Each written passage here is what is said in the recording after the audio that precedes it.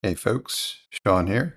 And in this episode, I want to talk to you more about problems we're solving from an example that I've experienced over the weekend. Now, I talk a lot about existing software products and the success that they've had.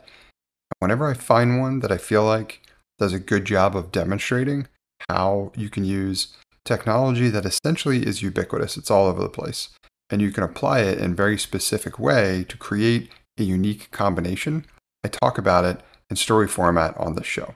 And the reason why I do that is because I'm trying to give you plenty of examples and inspiration about how there are problems we're solving all around us that can be solved and enable a target market to make better progress than they can today with solving that problem in the form of a SaaS application or a software business that you can start. And the one I want to talk about today is something called MealTrain. It's mealtrain.com is where you can find their software. So long story short, a friend of mine has recently had a kid. And as part of that process, it's often customary because they're just scrambling when they're having a new baby and bringing it home. And there's so much to do.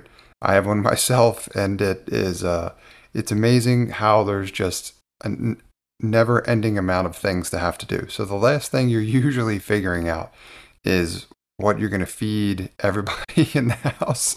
As weird as that sounds, especially the parents. Like you're so worried about taking care of the baby or any other kids that you have or whatever, that these other things just kind of fall by the wayside and you just eat whatever you can, so to speak. So a nice gesture and gift, especially from friends and family, that's pretty common, is for them to figure out when they can either bring over or order you food for throughout the day or a nice dinner or whatever, so that the family that has had the new baby doesn't need to necessarily figure those elements out. So that's what MealTrain helps you with. And the way that I found out about MealTrain was from my friend who's had the baby and said that as I reached out to them and said that I wanted to do this for them because I've done this for other people before, they said, "That's amazing, thank you." So they were appreciative of that. But they sent me the link. They said someone started one of these for us. And I was like, what's this? So I clicked on it, checked it out, and it's got essentially their family information, the friend information, and a calendar component that says who's signed up to provide which meals on which day. And it just enables you to essentially have almost like a reservation / scheduling system where you can sign up for individual days to provide a meal for that family on that day. And you can sign up for whatever slots they've provided. And then you can see basically the full calendar in terms of like which meals are going to be provided by which friends or family or whomever is purchasing it and providing it for the family and on which day. Now, first thing that I want to say is that there's nothing remarkable that goes into the technology that this software product is providing. It's essentially like a calendar, if you will, which I know sounds super basic, but that's kind of my point, is you don't really need to create super unique, especially every time, software features and functionality. It doesn't need to do something like remarkably innovative from a technical perspective. Most of where the success in the software world comes from is figuring out how to use the tools that are already available at our disposal to solve a unique problem that currently is not being solved. And oftentimes the more niche that you go, like in this case, purchasing meals for a family that is having a new baby, is a perfect example. Now, as part of understanding what it is the software can do, I've already described a few of some of the main features.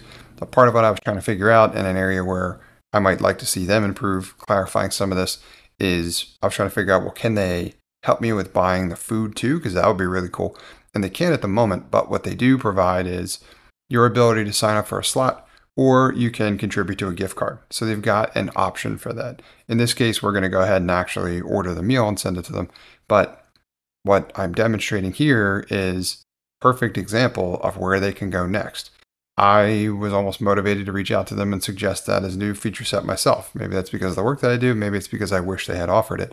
But regardless, you can see where the product goes from here, right? And this I want to reinforce as a principle of, once you've got people using your software, then the folks that are going to come in through your support channel or otherwise are going to suggest where you can take your product from here, right? But you didn't need to start that software with that functionality, which adds complexity. So you can start with something simpler see if people are using it, getting value out of it, and then you can build on it from there if you're able to achieve that feat.